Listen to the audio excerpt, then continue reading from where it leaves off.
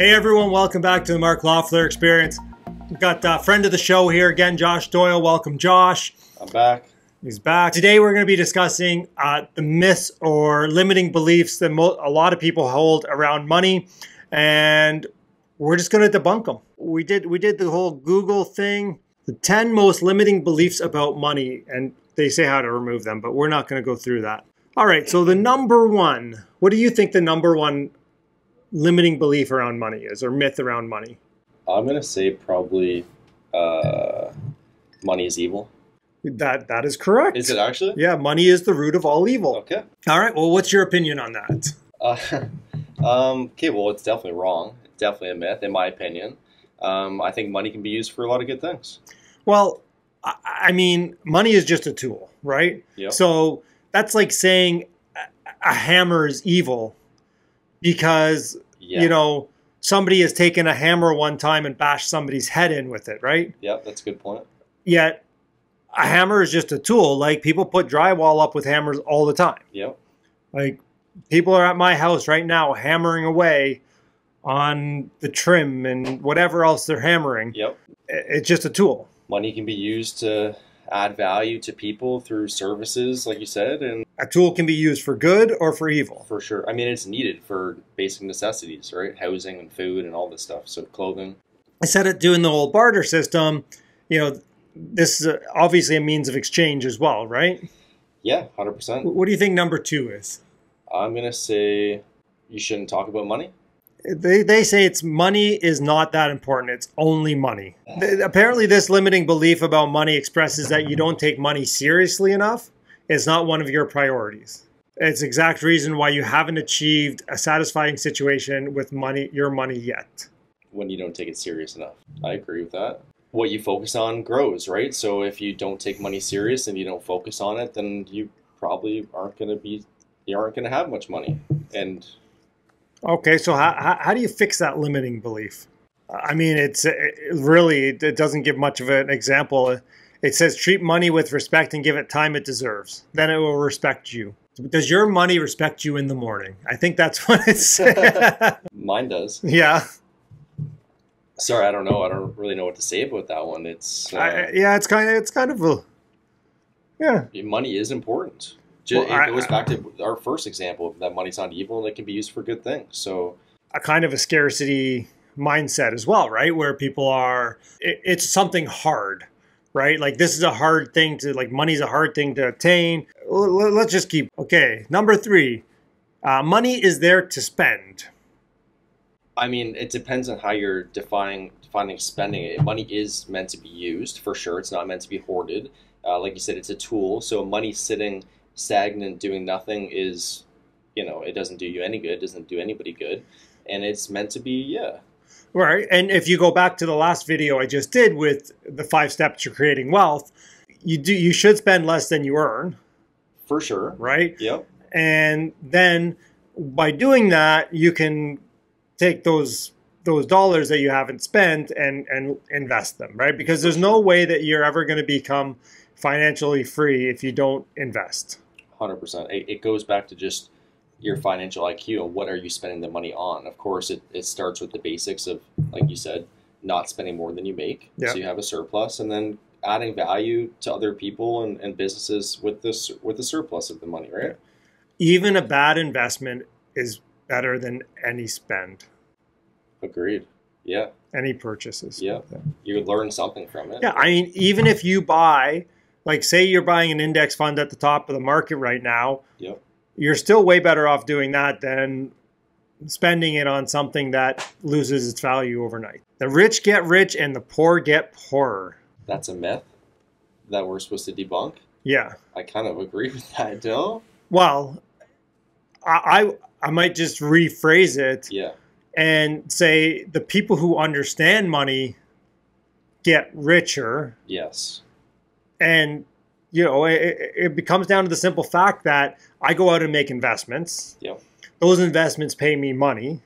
If I'm not spending all of that money that is paid to me on a yearly basis, a monthly basis, yep, and then I have more to invest, then yes, I'm going to get richer. It doesn't say for certain that the poor are going to get poorer. right? Because they have the equal opportunity to do the exact same thing. Yes. And totally agree. Like if you're going from 10 million to 20 million net worth, it's way easier to go from negative 5,000 to positive 5,000 net worth. Yes. It comes down to your wealth, your skill of growing wealth, basically, right? Yeah. If you have the skill to grow, then you will get richer. If you don't, then you will get poorer. I don't even say it's the skill. I think it's the skill of not spending more than you make. Yeah. Okay, number 5. I am just not good with money. That is definitely a limiting belief. I was kind of like that too growing up. I came from a family that was, always basically wasn't good with money. They said they weren't good with money, and so they weren't. And then so it took a lot of education through self-help books and the changing my own mindset, and also just learning about how money works in general, how to invest money and create value. I had to change that myself. So yeah. Yeah, well, there's so many books out there that you can get on understanding money, right? And understanding, what to do with money and how to work it.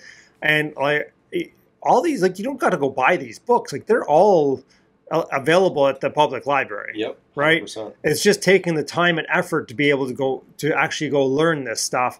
And, it's making the decision. Yeah, you have to invest in yourself first to be able to learn how to invest your money. Well, the number one thing is making the decision to be good with money. Yes. So if you're not good with money, you are making that decision. Yes. Nobody's making that for you. You're making that for yourself first. Yes. All right, number 6. My family has never been rich. My family's never been rich.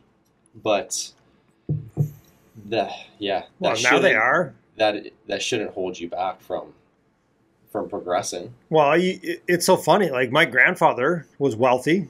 I mean, he owned his own business. Mm-hmm. He had a cottage, he drove a nice car, they had money in the bank, right? They weren't wanting for anything. And then my parents, neither of them made over $40,000 per year. Yep. Now, they did happen to own a house in Toronto, which, they sold recently. They made a lot of money on it. So that was their number one, that was their best investment of their lifetime.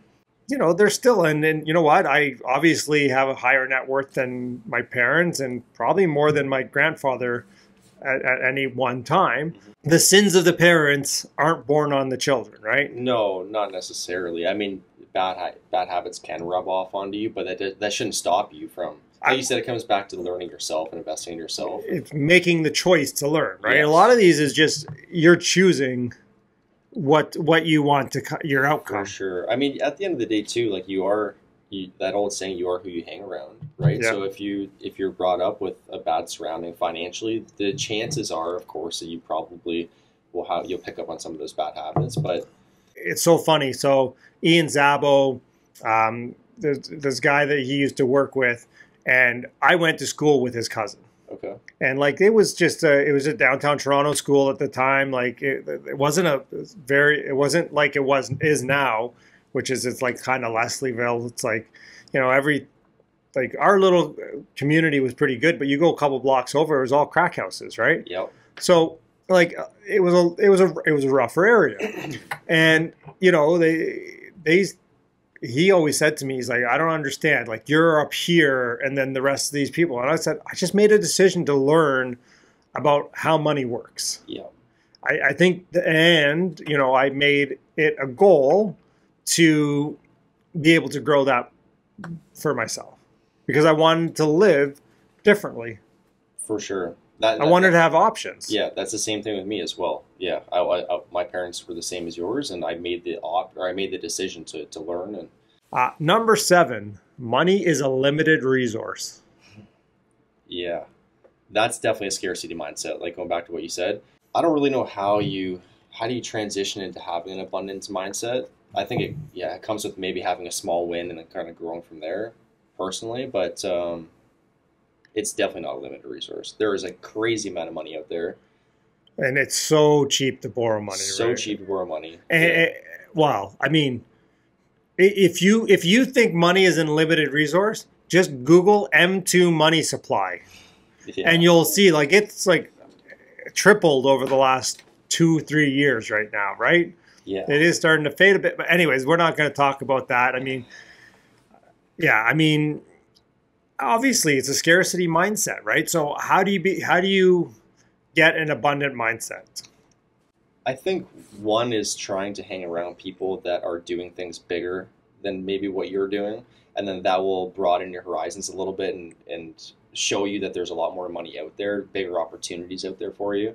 Well, it's so funny. Like that comes back to like when I had our Plottin on, right? Like, and he was talking about like, I mean, we did a thing with him when he was a brand new investor, didn't own anything, was working an engineering job. Yep. And now he's done, he owns 2 Burr properties that 100% Burrs. Yep. He owns a construction company. He's done a couple flips. And I'm like, well, what did you do? He's like, I just did everything you told me to do. Yeah. He's like, I started educating myself. I started going and hanging out at like they're all on Zoom, right? All the different local networking groups. So they're all free. They're all on Zoom. Yep. It's like I met some people, so people change his mindset basically, or, his beliefs around what's available to him. Yep. Right? Yeah. So get around people that are doing things bigger and better than you are. Take action. Take action. Yeah. All right. Here's the thing. You have to work too hard to get wealthy. That one's definitely wrong. Personally, like the older I get and the more I start hanging around with people that are doing things bigger than I am, I start to realizing that it's actually less is more. I'm like people that are doing less than what I am, working less than I am, are actually making way more money than I am, which is like a crazy thing to say, but it's because there's a financial part, or it's just an education thing, really.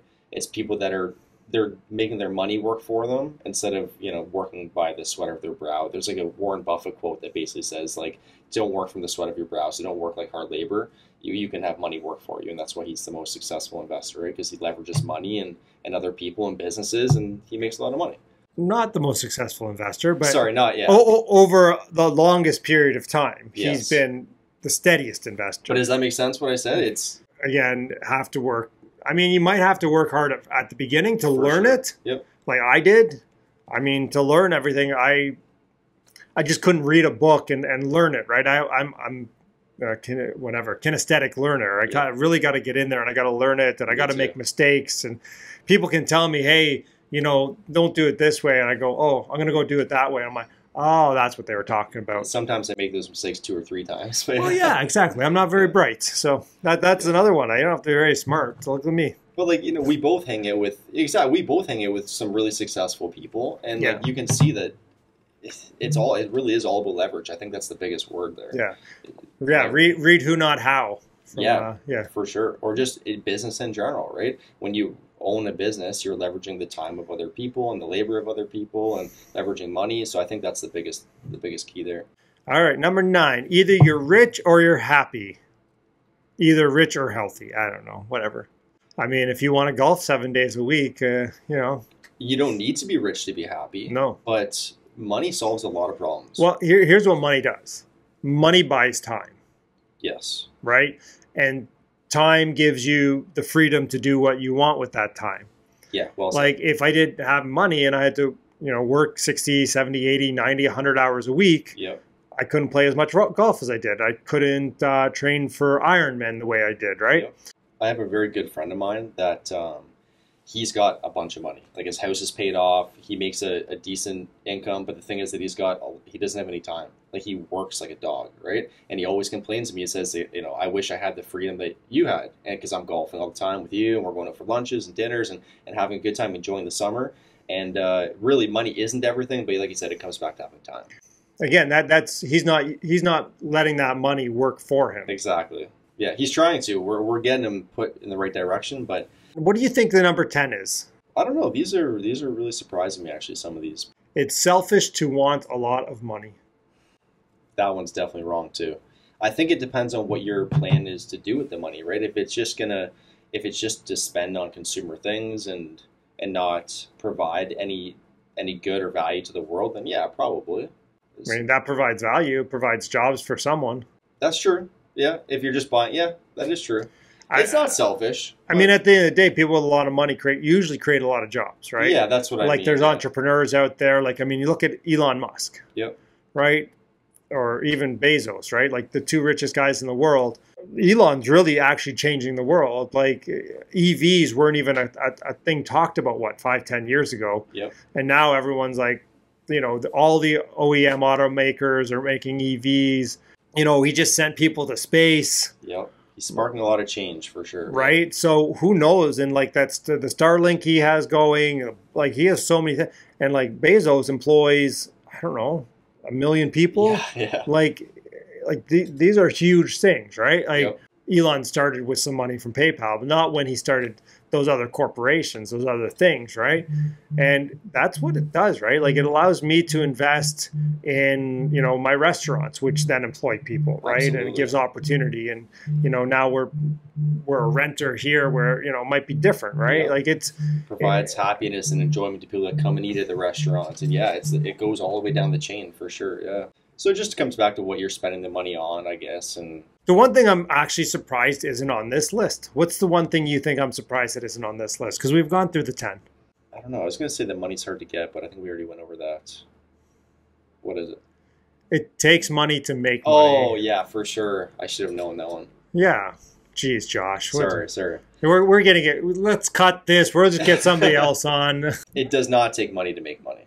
Well, it takes knowledge to make money, though, right? Mm-hmm. So if you don't have money, Yep. I mean, I would tell you number one is like, again, we're going back to the 5 steps of wealth. So go watch that video. I just watched it last night, actually. Good. Yeah. I appreciate that. But like, like spend less than you earn. Yep. Number one. And number two is go get knowledge, right? Yes. Like go get knowledge. If you become great at finding properties under market value, you'll have so many people out there giving you money. 100%. Well, just like you don't buy real estate with your own money. Yeah. Right? So now you make a bunch of money without using your own money because you are able to find opportunities and make them happen for people that can't do it. And we talk about real estate a lot because, you know, that's what we've done a lot in. Yet, I mean, you did the Amazon fulfillment business, right? Yep. You didn't use a lot of money in that, right? No. Like you found out what was, you know, the spread between the two. You had your budget. You went and you did it. Yep. And you made money. Same, like you can go out and read everything about, you know, actually finding like stocks, right? Like absolutely. And figuring out the value and the value to you and that type of thing. And there's some very smart people out there that are, you know, share everything that like you can learn all this type of stuff. Yeah, that is a good point. You don't need a lot of money, definitely, to make a lot of money. Like going back to your example with my Amazon business, like I started with basically buying used books for 25 cents. Everybody out there's got 25 cents. And I'd buy a used book for 25 cents and I'd sell it online for $10, $15. That allowed me to take that 10, 15 and grow it into bigger things, right? So it really just comes down to your education and taking action and getting out there and doing it. Final word. What's your one piece of advice for all the YouTube people who are going to watch this? The 20,000 people are going to watch this video. And the 20,000 are going to give a like and subscribe to the channel, right? That's right. I always forget that now. Final word of advice would be ultimately invest in yourself. Take the time to, you know, read books and surround yourself with people that are doing things bigger and better than you that can change your mindset from where you're at to the next level. Awesome. All right. Well, thanks so much, Josh. We appreciate having you on, and Thanks for having me. Maybe we'll have some more time with Josh and Mark. If you want that, comment down below. Yeah.